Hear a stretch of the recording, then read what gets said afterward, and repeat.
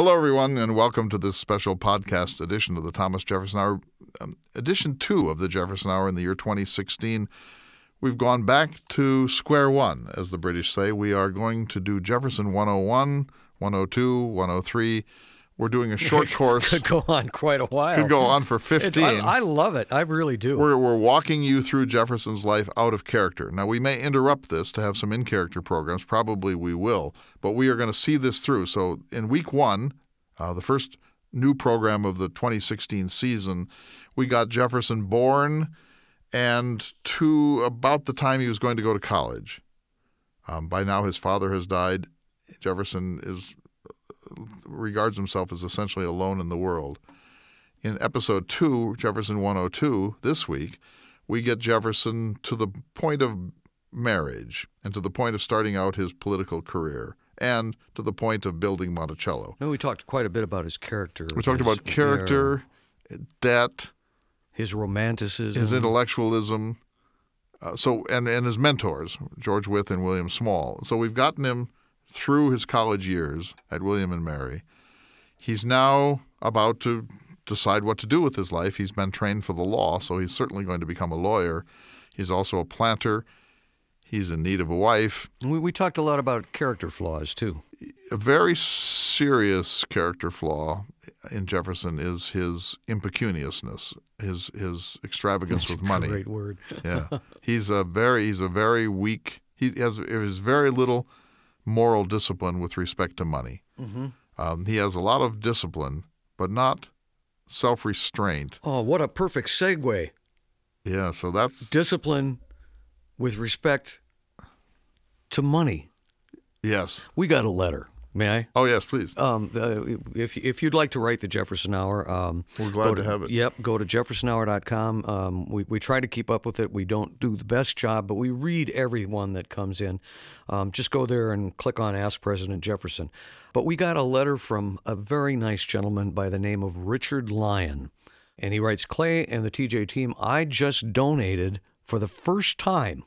Not sure for the delay since I've been listening religiously for a few years. Wow. Careful how you use that word. You should be more pushy with listeners like me, he says. Maybe a line like, quote, come on, seriously, how many hours have you spent engulfed in this work? It's not free to produce, you know. Don't be a moocher. Any amount will do, unquote. Wow. A good delivery. If 52 people would give $1,000 each, our problems would be solved. I'm not sure. 52 people, $1,000 well, each. you know, you'd want to order that latest telescope and some more wine. Yeah. Anyway, he says, thank you for the hundreds of mind-widening and horizon-expanding episodes. Wow. Keep it up. And to that, you would say, you're welcome, sir. You're welcome, and our gratitude is complete. When I read the correspondence, it's very moving to me to think that there's someone out there in Norfolk or in Colorado Springs or in Fresno or... Well, this country code is plus 34. I don't even know where that is. Don't even know where that is, but Hong Kong or Britain or Holland, there's somebody listening, and they either are so upset with something that we've said that they get to their computer and they type out an angry letter, or they're so pleased that they write or donate to the program, or they say, you ought to do a program on X. And I'll tell you what one just wrote. I think you read this one too.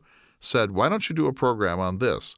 If Jefferson came to Jenkinson in 2016, what would he want to ask? What are the 5 questions he would ask? Kind of goes back to Dinner for Five, one of the classic shows. And he said, as a corollary to that, if Jenkinson went back to Jefferson, what are the 5 questions he would ask? And so we'll do that program. What if Jefferson came here, what do we think Jefferson would want to ask us? Not about ourselves, we don't matter, but about our world. And if we went back to 1820 or 1810 or 1805, what are the 5 questions we would want to ask Jefferson? Mm-hmm. And so we'll do that program. But that's why I love the correspondence, because I never would have thought of that. The dinner guest program was another one. People say, and those are great. Best question I ever had was from a 5th grader who said, now that you've had some time to spend with us, Mr. Jefferson, what would you like to take back with you to the 18th century? And I just thought, bingo, you are on your way, young lady. 5th grader. Well, I don't know. I just looked this up as you were speaking, and it says country code 34 is Spain. So there's a Spaniard. But we'll find out, I hope. Richard Lyon. But echoing his words, the show is completely, at this time, listener supported. 100% listener supported. And we're not going anywhere, but boy, do we need you to support us to stay here. To stay here and to grow, because I've been watching the 2016 election beginning to unfold. So two things have happened. One is I've been watching the 2016 election unfolding, and of course I needn't say much about that except that it's a circus. But secondly, the Paris attacks in November really deeply troubled me, more than 9/11, because as I said here, I think on one of our programs, 9/11 could be seen as a legitimate attack. Boy, careful how you say that. Somebody could take that out of context. Of course, but the World Trade Center is a symbol of America's economic and political and military hegemony. The Pentagon certainly is a legitimate attack if you hate America and want to wage war against us. But what happened in Paris, people going about their business at a concert, having dinner on the Friday night, and just in cold blood cutting down people who are absolutely innocent. If I'm the head of Monsanto Corporation or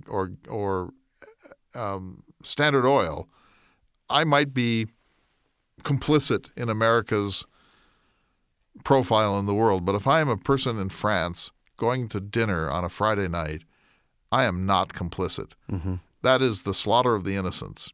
It cannot be justified, and it worried me more than 9/11, because I think if now nothing is off limits, mm-hmm. that's terrorism in the most fundamental sort, and civilization is going to have to stand up.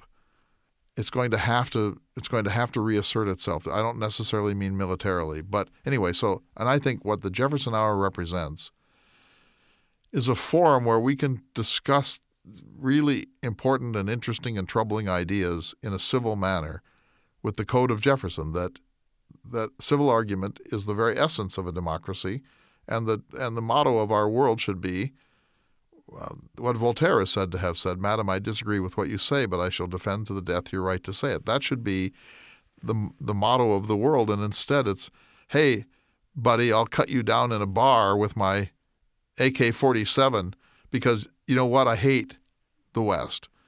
Or sending a drone strike in on a marriage ceremony in Afghanistan, for that matter. And so we need a refuge of civility, a place where we can talk about the Second Amendment without going nuts, a place where we can talk about freedom of religion without going berserk, a place where we can talk about politics without either defending or hating Barack Obama or Mrs. Clinton or Marco Rubio or Ted Cruz. And I think the Jefferson Hour is a safe zone. It's it's a civic demilitarized zone, but it's punctuated by the philosophy of this gracious man, Thomas Jefferson, and I think that's why people should support it. Well said. And with that, shall we go to Jefferson 102? I liked 102 a lot. Me too. And I'm now actually looking forward to 103 and 104. Great. We'll see you there. Hello, everyone, and welcome to the Thomas Jefferson Hour, brought to you by Bismarck State College on the banks of the Missouri River at the heart of the Lewis and Clark Trail.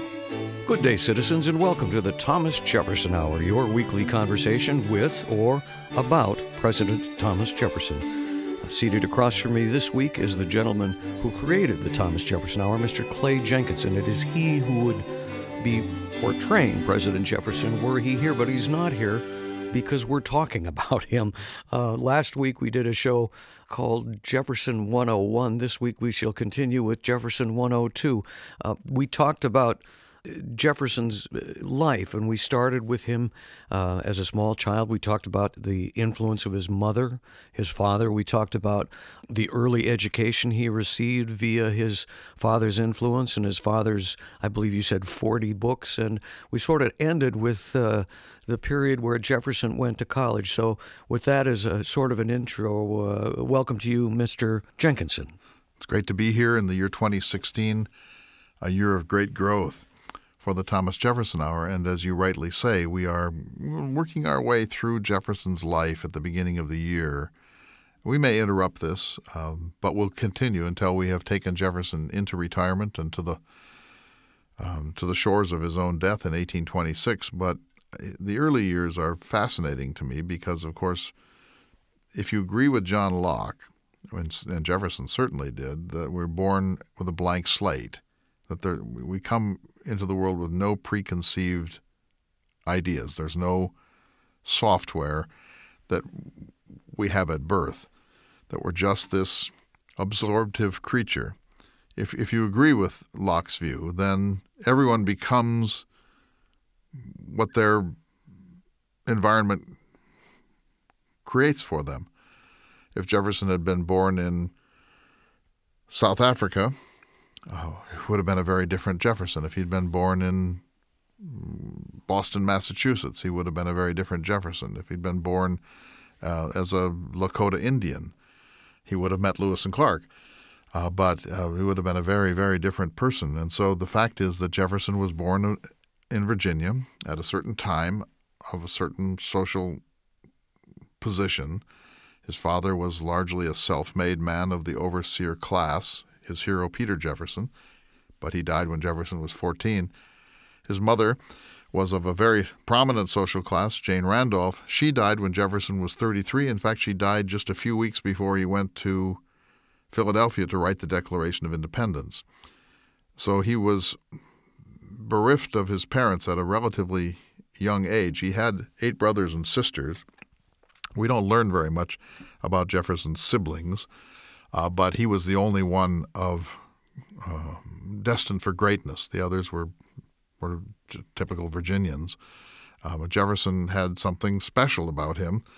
Either he was favored as the eldest child, or he was an unusually intelligent person, or he was just fortunate that his life was directed in a certain way and not in another way. And he actually addresses this, David, when he talks later in life about his father dying when he was 14. He says something like, "When I reflect that my father died when I was thus young and impressionable, and I didn't have another authority figure or adult figure to turn to, how many temptations I might have turned into. I might have become fond of horse racing or gambling or wenching or drinking or any number of other things." And he said, when I recollect that I was essentially left alone to fashion myself when I was only 14 years old, I'm a little bit amazed that I did not turn off and become as worthless to society as many of them have become. Pretty strong statement. Really, it is. And I think it's true, because the average Virginian was way more like Patrick Henry than like Thomas Jefferson. Heavy drinking, wenching, horses, gambling, racing, card playing, social activity. And not just limited to the weekends. No. So this was a privileged class of planters who lived on the backs of African-American slaves who didn't do much work. I mean, Jefferson at one point said that no one in the South will work if he can get somebody else to do it for him. I think it's a very revealing statement. Jefferson said that? Yes. Huh, well, he's writing about the North and the South, and he says that there are environmental differences between the hardscrabble New England and the voluptuous South. And he says, but in the South, nobody will work. Was that in a letter to someone? Yes. Huh. And so, and he's exaggerating, of course, but I think there's something to that. The indolent life of the rural squire, what in English literature and satire would have been called a rural booby. And Jefferson could have become that person. And then there's another key moment where he's talking about his friendship with Dabney Carr. So Dabney Carr was his closest friend. They were tutored together in a private school. They were blood brothers. It was with Dabney Carr that he was up on top of the mountain, which he later called Monticello, and they were lying on the top of the mountain as two extraordinary young friends, and they made a pact. He was very young at the time, that whoever died first would be buried right there on top of the mountain. And then when the other one died, at whatever point it occurred, he'd be buried right next to him. And so Dabney Carr, Jefferson's best friend, died when he was, I think, 34 years old, very young. And he was buried somewhere else.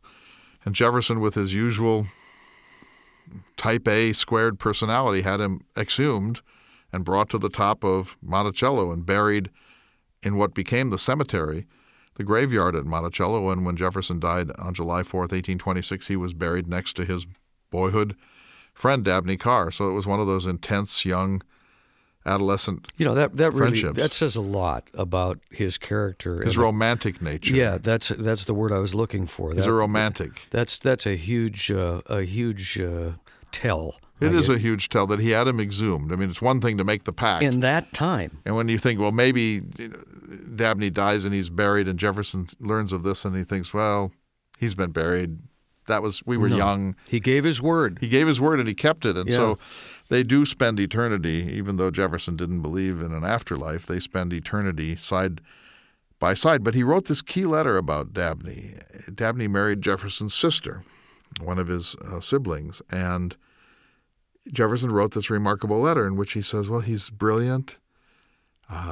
He's an extraordinary man, but he seems to be content with just a small, modest cabin and a few chairs and a table, and he's happy to eat bacon. And he presents this picture, which I'm sure is an exaggeration, but of the modesty of Dabney Carr's life, his modest expectations, his modest home, furniture, personal tastes, and so on. And Jefferson says, he seems to be content with that. That's wonderful. And you can hear him thinking two things. A, why am I not content with that? Because that's never going to be my life. I'm never going to live in a cabin. I'm going to live in a palace. I'm never going to eat bacon. I'm going to eat French cuisine. I'm never going to drink water. I'm going to drink the finest wines that I can afford. So even at this young age, Jefferson is observing his doppelganger, his best friend, and he's thinking, he's so content with a modest life.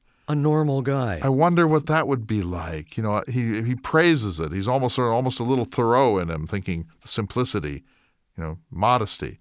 And he's sort of looking at him, but you can tell not only is he thinking, why am I not that person? He's also thinking, I'm not going to be that person. I'm going to be Jefferson, and I'm going to have columns in my houses and lunettes and arches and architraves and pediments and entablatures, and I'm going to have sculptures made of Lafayette and Ben Franklin and George Washington, and I'm going to buy copies of the best paintings in the world, and I'm going to buy every book that I ever want, even though I have no money to buy them, and I'm going to get scientific instruments that I probably won't use very often, but I'm going to have them. I'm going to have furniture, some of which I'll design and have my slaves painstakingly make, and they'll get to the 90th point on it, and I'll make them take it apart and start over because I don't like some little part of it. I'm going to have little sets of tools, and I'm going to have the best paper and the best writing instruments, and I'm going to design a kind of copying machine so I can make copies of everything that I ever write. I'm going to have elaborate garden books, and they're going to be grids, and I'm going to spend time making graph paper, and then I'm going to write in what vegetables there are, and I'm going to put when they come to flower, and I'm going to have the best furniture that can be purchased and the best clothing that I can have. And so suddenly he's at this pivotal moment. Two roads diverge in a wood, and he sees Dabney Carr moving in a very traditional but modest direction as a Virginian. And then here's Jefferson, his doppelganger, his twin, and he's moving into this exquisite life in which Monticello is a World Heritage Site that people flock to from all over the world, whether they like Jefferson or know about him or not. The fact that it's Monticello, this glorious, whimsical Palladian villa designed in the wilderness of America by America's Da Vinci. I'd love to read that letter. We'll post it on the site, but it's a really remarkable letter in which he sees what he's not going to be. You've talked to me before about Dabney Carr and their friendship. Yes. And, of course, you read about it in many of the biographies of Jefferson. But I must say still, even knowing the first time I went to Monticello and walked to the graveyard and saw them together, it still, it really...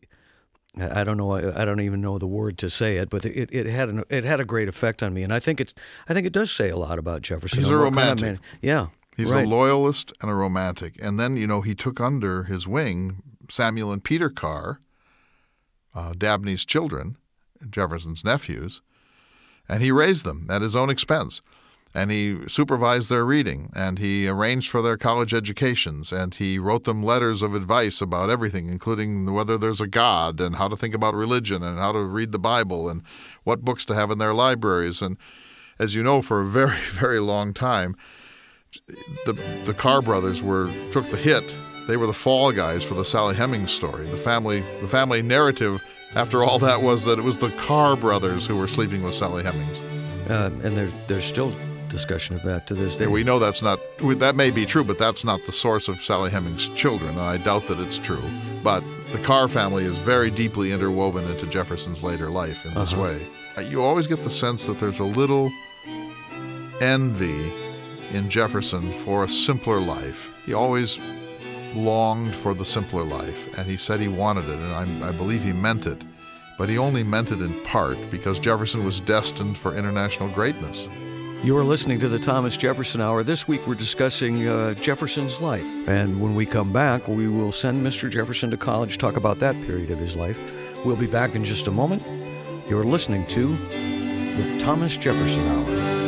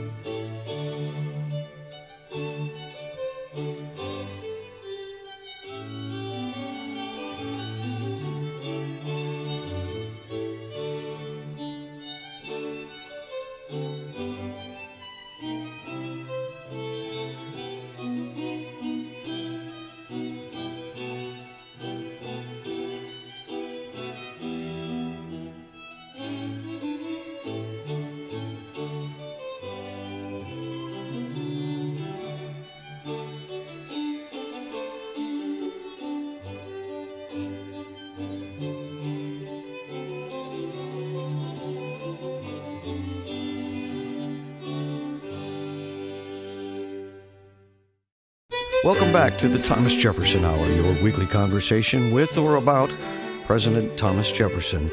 Mr. Jefferson is normally portrayed by the creator of the Thomas Jefferson Hour, Mr. Clay Jenkinson, the gentleman seated across from me now. This week, it's Jefferson 102. We're talking about Jefferson's life, and when we took our break, we said we would take him to college.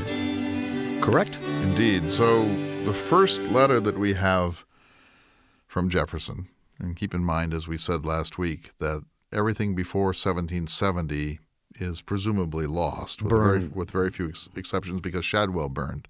So we don't have his early correspondence. We pick it up when he's 16. And he writes it to John Harvey, who's one of his guardians. Peter Jefferson died when Thomas Jefferson was 14, and so there were guardians, and one of them is a man named John Harvey. And Jefferson writes to Harvey, and he says, I was talking this over with some friends at a Christmas party, and it seems to me that I should probably go up to the college, by which he means the College of William and Mary. And he says the advantages of this are that I'll save money, which, of course, is in the first letter that Jefferson ever wrote. He's talking about his money problems, and he never, ever, ever, ever got over them. For the first letter that we have is about being frugal, and he fought this his entire life until he died at 83, and he could never get on top of his extravagance. I have to ask you, did any of that come, do you think, from his earlier upbringing? Peter, we've established, married up to the Randolph family. He did well. So it didn't come from that, did it? His worry about money? No, the problem, well, they were poor planters. They were land rich and slave rich and cash poor, and most Virginia planters were in debt because the British would extend all of this easy credit to a planter. And the planters of Virginia wanted to be like English gentlemen. They wanted to live like English gentlemen and have the same furnishings and the same books and the same musical instruments and the same clothing and the same dishes and dinnerware. They wanted everything. They wanted to be like British rural aristocrats, or at least British rural gentry. And they knew what that was like because they had read their Addison and Steele and their Dr. Johnson and Jonathan Swift, and they knew what a person of prominence, a country squire in Britain was, and they wanted to be that on the frontier. They were very much British citizens and British colonials. They couldn't afford it, and we had no manufacturing in the United States to produce these things. We were really just the rawest of raw frontier countries, and especially in Virginia. And so they couldn't get any of these things that they so desperately wanted. George Washington is the key player in this. If you read his letters, he's constantly trying to ape and imitate British squires. The only way they could get these things was to order them. The Amazon.com of its time. And then go into debt. And the British merchants were only too happy to say, yes, we'll extend you credit, because this enslaved the planters to the British merchants. And so after a year, they'd be, well, you're $11,000 in debt, but don't worry, you'll have a great crop. And then, now you're $22,000 in debt. And this meant that they couldn't ever stand up. They couldn't strike for higher prices. They couldn't withhold their wheat or their tobacco from the market because they were always in this catch-up dependency situation. And Jefferson was a primary example of this. And it's worse with Jefferson because there are so many things that he couldn't live without. Books at the time cost about $250 in our currency. Musical instruments, scientific instruments, fine paper, furnishings, draperies, china, silks, linens. Jefferson had to have all of it. He for some reason, he could never chasten his material desires, and he constantly just bought them, whether he had the cash or not, and he borrowed money from everybody, his friends, from banks, from merchants, he borrowed from absolutely everybody.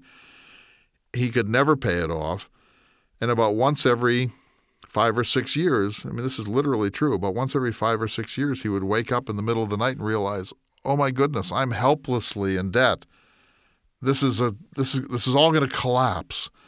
And then he would make resolutions to get on top of it. I'm going to never spend a penny until I get into cash flow and into the black. And then about 3 weeks later, he would just order books and wine and scientific instruments because he couldn't live without these things. And so Jefferson is maybe the worst example of a prominent figure in the colonial and early national period who became so addicted to the finery of life that he essentially bankrupted himself and did terrible damage, because keep in mind, it's not just Jefferson. His daughter Martha, his only surviving daughter, had to live partly on charity in the last years of her life because he had left her so destitute. Monticello was lost. His final of the 3 libraries was lost.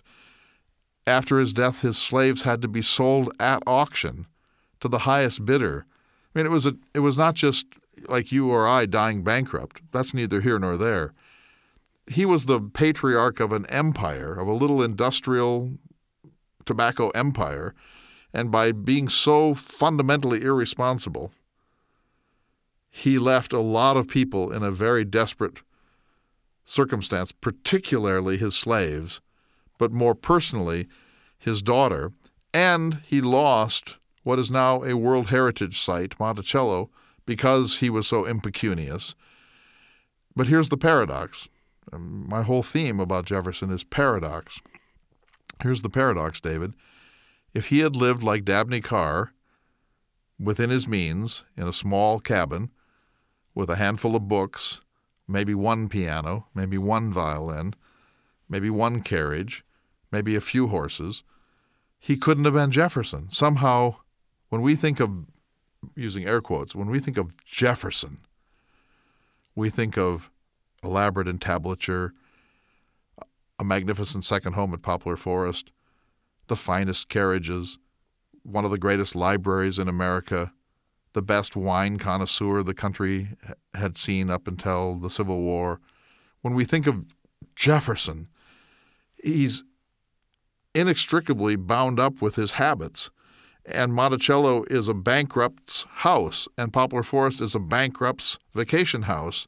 And everything he did was done on a scale 5, 10 times beyond his income.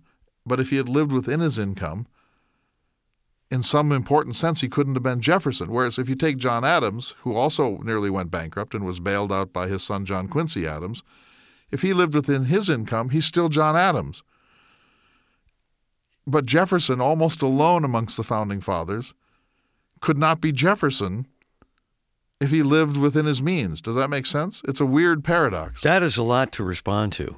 I don't want to get into a debate about this, but I do question a couple of your assumptions. Okay, let's hear it. Well, and you can, and with all respect, of course, and indeed, what I would say is tells. We talked earlier in this extended conversation about Jefferson and his study habits, right?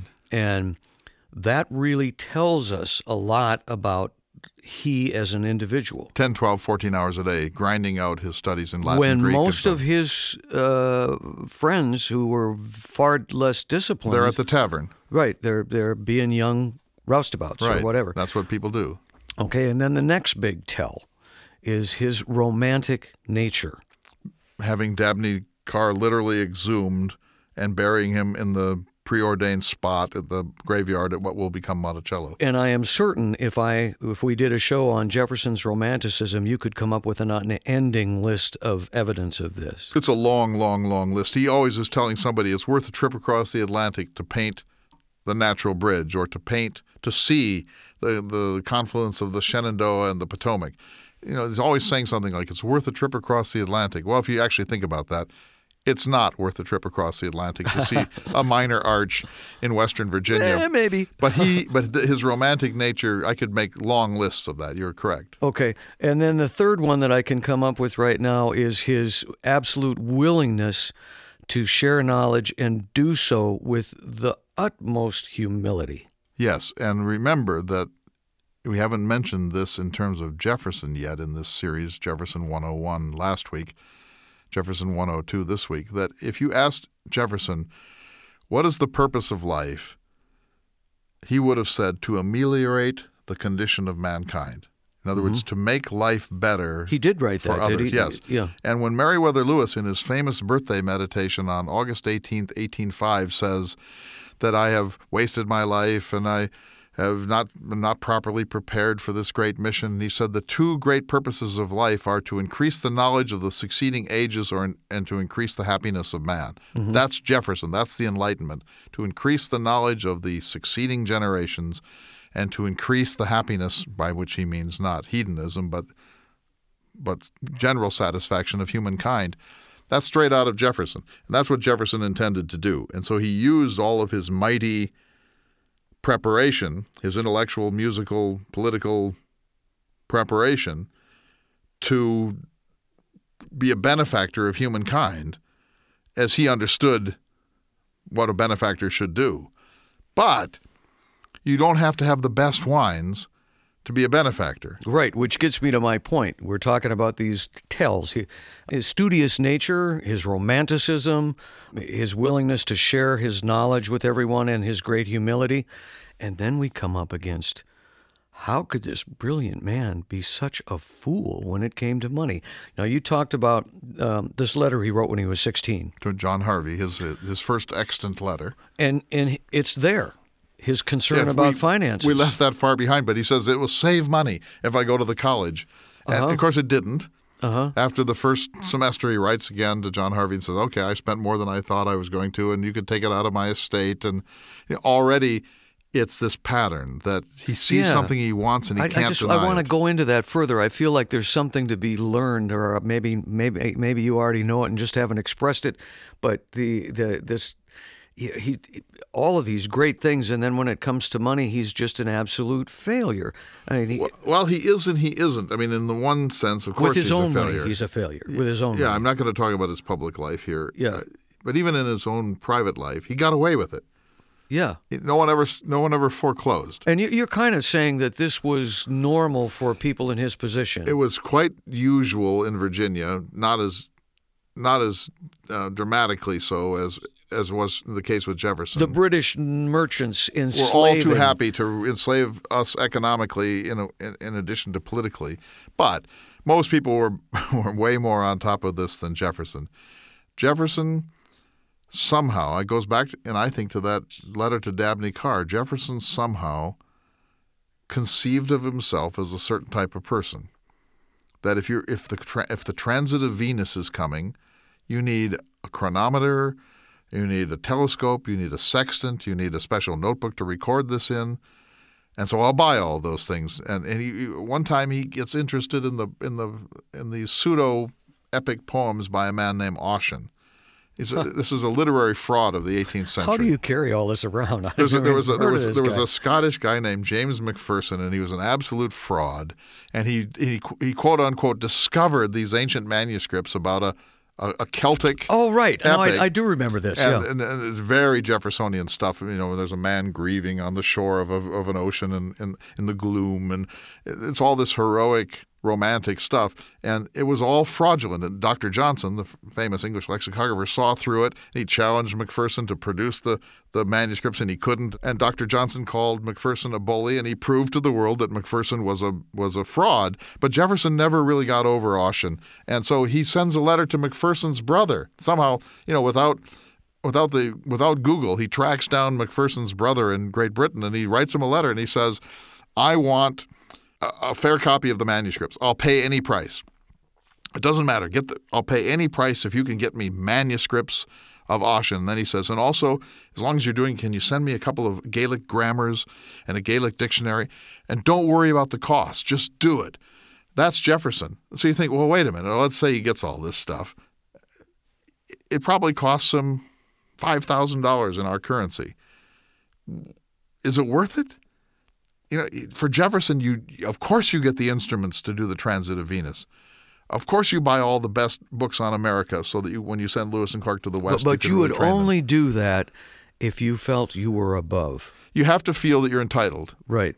And that's the word. Some part of Jefferson believed that he was entitled to the greatest pleasures that life offers. And he was not unique in that. I mean, no, but it's so fundamentally irresponsible. Yeah, it is. Because not only did he leave his daughter destitute, and she was his favorite human being, and the slaves had to be sold unceremoniously at auction, and he lost Monticello. But in addition to that, he cheated close friends out of their money. And the most famous case is Kosciuszko, the Polish patriot. Right. Who left the country, and he left $10,000 with Jefferson and said, would you invest this for me?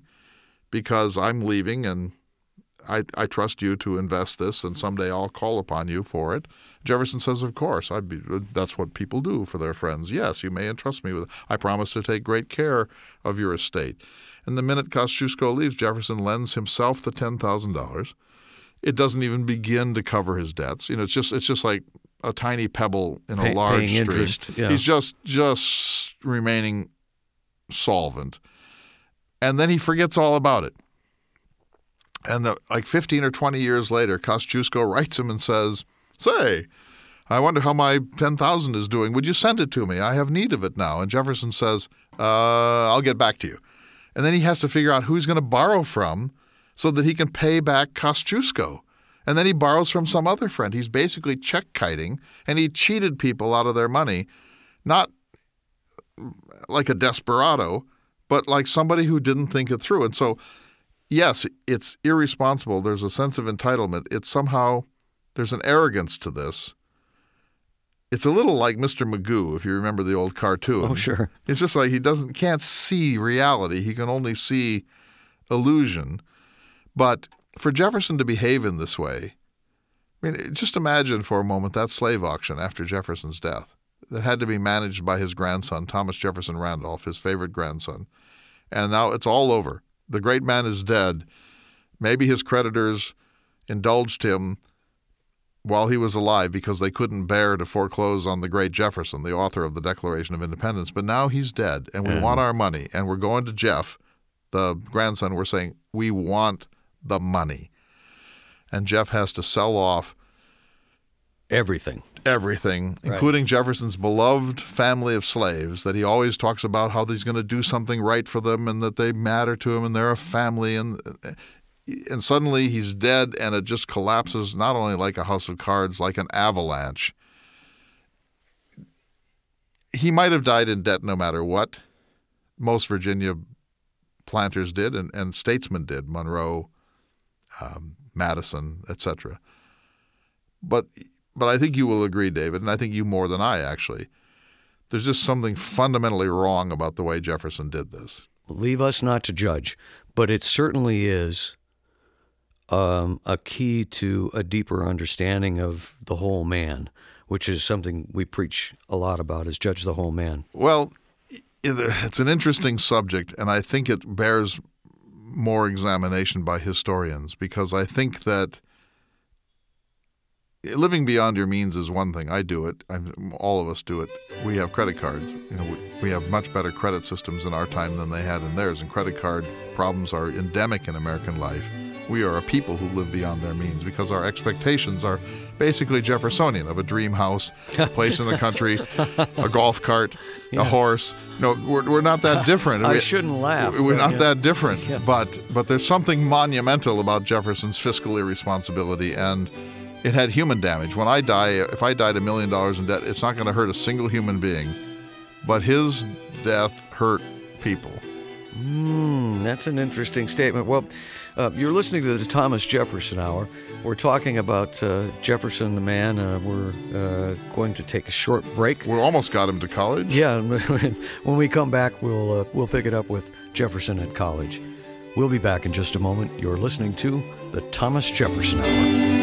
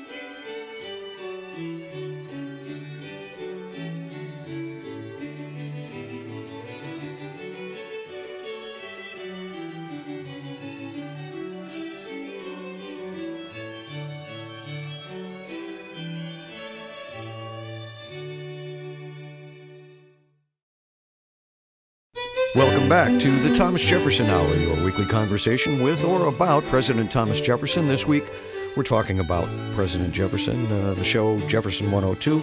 Seated across from me is the creator of the Thomas Jefferson Hour, Mr. Clay Jenkinson. I'm your host, David Swenson. And before we get back to Mr. Jefferson and college, could you just wrap up the Harvey letter? Because we didn't quite finish that. The first extant letter to his guardian, John Harvey, and he says, I'll save money if I go up to the college. He said, I'll get a better acquaintance.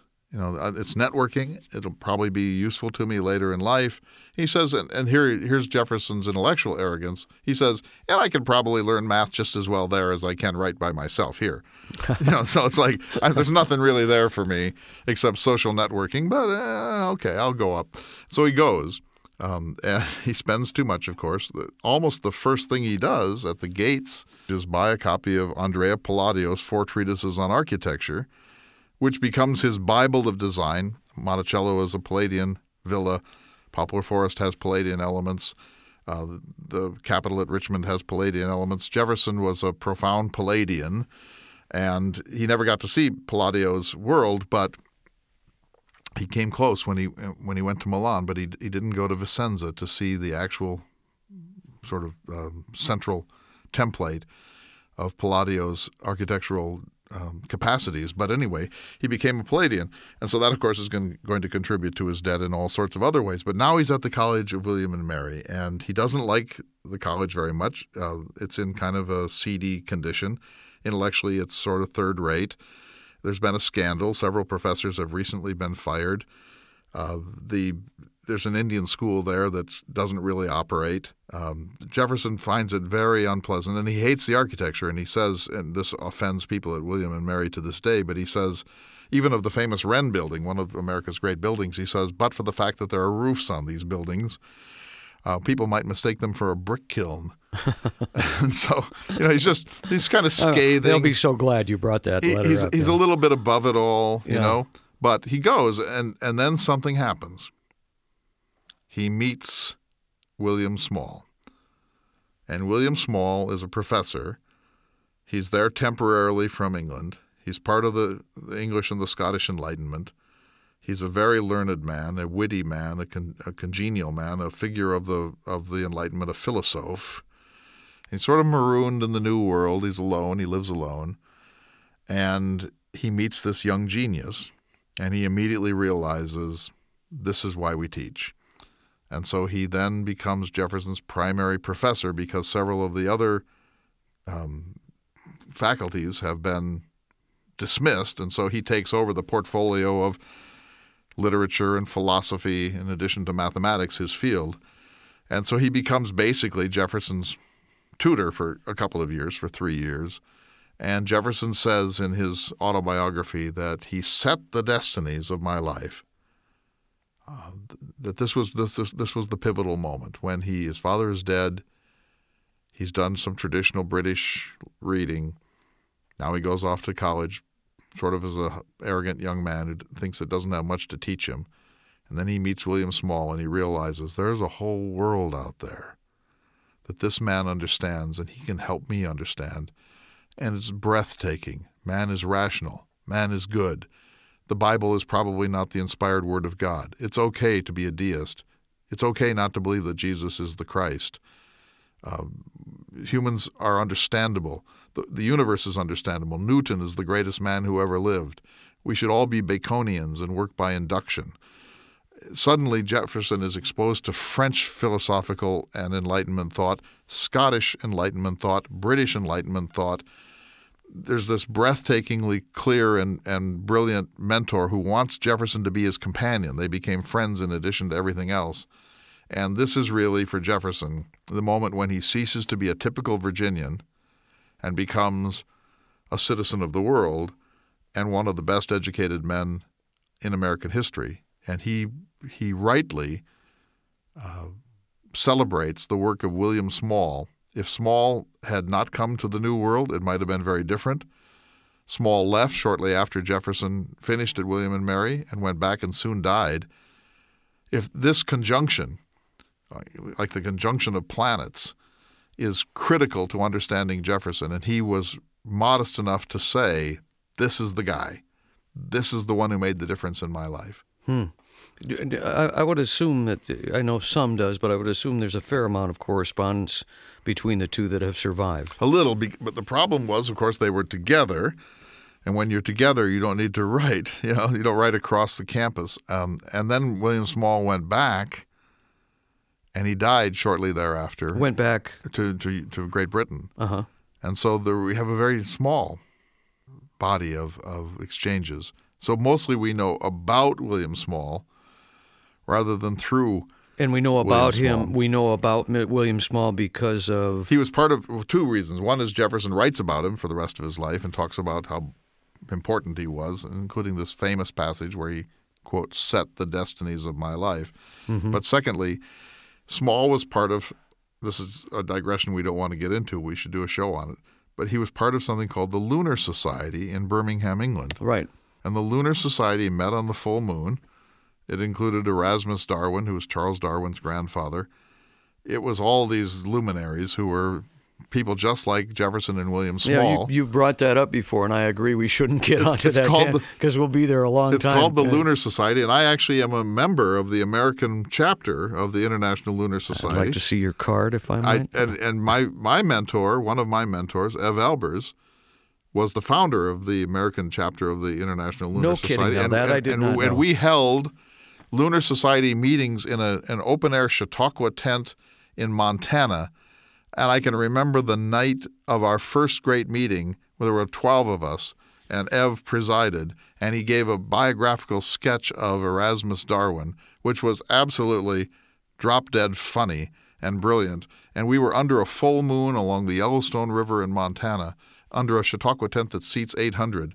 And this was the founding event of the American chapter of the International Lunar Society, which still exists in a fragmentary form. Huh. And so this was William Small. So we know a fair amount about him through the Lunar Society, and then some about him through Jefferson's later reminiscences.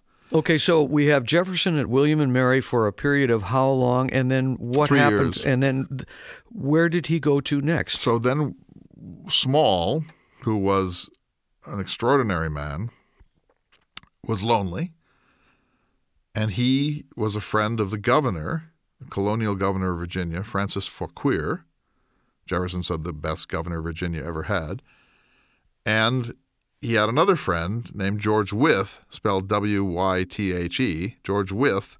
And Wythe was maybe even more extraordinary than William Small, self-taught Greek scholar, legal theorist, a classicist, extraordinary man. And he then became Jefferson's law tutor. So Jefferson read law for 5 years with George Wythe, who lived in Williamsburg with his wife, after William Small had done what he could for Jefferson at the College of William and Mary. And in addition to all of this, the four of them, Governor Fauquier, the ablest governor ever in Jefferson's mind, his first great mentor, William Small, and his second great mentor, George Wythe, they had dinner parties at the governor's mansion, just the four of them. Imagine this. A colonial governor of the most prosperous state in America, colony, maybe the greatest classicist in Jefferson's experience, George Wythe, and his law preceptor, William Small, the man who turned his life, and the four of them have these dinner parties at the governor's mansion on Duke of Gloucester Street in Williamsburg. And Jefferson is by far the junior partner. He's 18 or 19, and he brings along his violin, of which he's adept because he's Jefferson, and they all play instruments, and they sit around after these dinner parties drinking punch and playing music. And Jefferson said that he had the finest conversations that he ever had or heard in his life were at the governor's mansion. Oh, we all have those when we're 18, don't you think? Well, this is pretty serious. Yeah. And he said that it was like an Attic society. It was like Athens in the age of Socrates. It was an Attic society, and that he is this pitiful junior member was lifted by these three great men as a kind of an equal. And he then went to these parties and he learned how to be a gentleman, how to be a conversationalist, how to be gracious, how to balance an evening between alcohol and conversation and music. He learned to be Jefferson in a sense during this period. So, but this would be another what I call tell, is he would not have been there had he not belonged. Right. There were 100 and some boys. Small's word would not have put him there had he not belonged. No, right? Small saw something in Jefferson. He helped shape that, but he saw something in Jefferson that was already there. And he then realized Jefferson is the kind of person you want to put in touch with George Wythe. And, maybe I'll bring him along to the governor's house for one of these dinners. So this was after 3 years at William and Mary. Well, during that period, right. Or it was during that Late period. in that period. But after 3 years at William and Mary, he did what? He stayed in Williamsburg and read law. There were no law schools then. So you read law with a practicing lawyer. And that practicing lawyer would take time to say, read this and this and this and this and this and come back tomorrow. So it wasn't a matter of, take your boards, here's your license. No. You just had to educate That's what yourself. Patrick Henry did. Patrick Henry studied 6 weeks and wrote the law exam, and George Wythe refused to sign the exam. So there was a bar exam. Oh, there was. Okay. And George Wythe would not credit Henry because he said, how can you become a lawyer in 6 weeks? Meanwhile, Jefferson, at the other end of the spectrum, spent 5 years reading 15 hours a day. And in addition to that, George Wythe spared him the degradation of apprenticeship. Normally, a young law student who's reading with a practician basically does his work for him. He writes his briefs, he does legal research, he carries documents to the courts. So normally the mentor exploited the student in these situations like an apprentice. Well, yes. But Wythe refused to do that with Jefferson. He said, no, I know how to do that. What I want you to do is read. And he said to Jefferson, spend the best hours of every day reading in the humanities. Philosophy, Greek, Latin, literature, political theory, history. Spend your best hours doing that every day. And then when your mind is a little tired, turn to law. Because he said, as a practicing lawyer, you will master the law. It comes with the territory. You have to. You'll learn on the job. But you can never learn what you don't learn now in terms of the deep liberal arts and humanities tradition. And so he then encouraged Jefferson to, most Virginia planters learned some Latin, but not enough to really get along in it. But they could puzzle their way through a few texts. And they learned a smattering of Greek so they could show off at dinner parties and know a couple of Greek phrases. But Jefferson, thanks to his own genius and thanks to George Wythe, took them both to the nth degree. And Wythe said, you may as well master them. You come this far, you may as well really master them. And so Jefferson then did master Latin and Greek and French and Anglo-Saxon and Spanish and Italian and a little German and a little Gaelic. And this was largely due to the quality of his mind, his brain pan, to his early upbringing, because his father wanted him to be classically educated, and to these two great interventions, we can call them, one by William Small, who taught Jefferson the Enlightenment, and the next by George Wythe, who taught Jefferson the history of the law, plus languages on the side. And so that's the formation of Thomas Jefferson. Yeah, this is pretty good. We've got him up to his 20s. He's reading law in now. Williamsburg, and his age would have been 20. He's 23, 24, right in there. And when you say reading law for the studying law for the benefit of the rest of us, he wasn't in a courtroom. He wasn't filing briefs. He was sometimes studying. did. He did, but mostly he was alone in his rooms or alone in the offices of George Wythe, which would have been in his home, reading very, very difficult legal tracts. And was he an assistant to Wythe? Was he paid? No, he wasn't paid. He got free room and board, but from Wythe, but he had to supply all of his transport. He had to buy his own books. Although he borrowed books from Wythe's library.